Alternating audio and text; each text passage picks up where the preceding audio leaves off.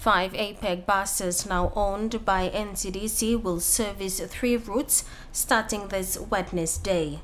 Route 1, Gerehu to Laloki via 9 Mile roundabout.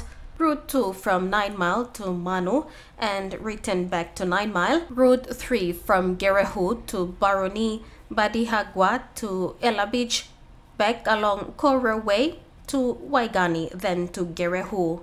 This follows the launching of the Eda City Bus Service today.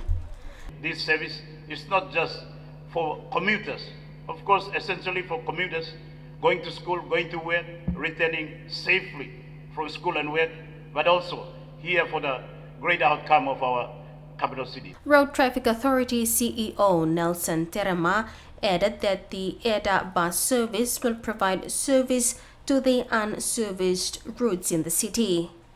Transport Secretary Roy Mumu, who gave his address on behalf of Transport Minister and Deputy Prime Minister Sam Bassel, said the service to be operated under NCDC is long overdue for city residents.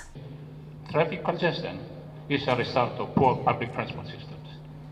If we can have a modernized and improved public transport system, we'll reduce the effect of people buying their own vehicles and, of course, improve our famous traffic congestion, which we all know about.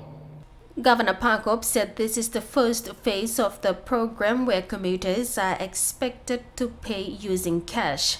The second phase will see the introduction of a ticketing system similar to other cities around the world. We will monitor, we will assess, and then transit to phase 2, which will make the bus service a cashless service. This will see the introduction of a ticketing system for users, which will progress onto having smart cards for the payment and use of the service, and even mobile phone application. Jemima Sukbat, TV1 News. Thanks for watching TV1 News. Please like and subscribe, and don't forget to hit the notification bell to stay up to date with the latest news.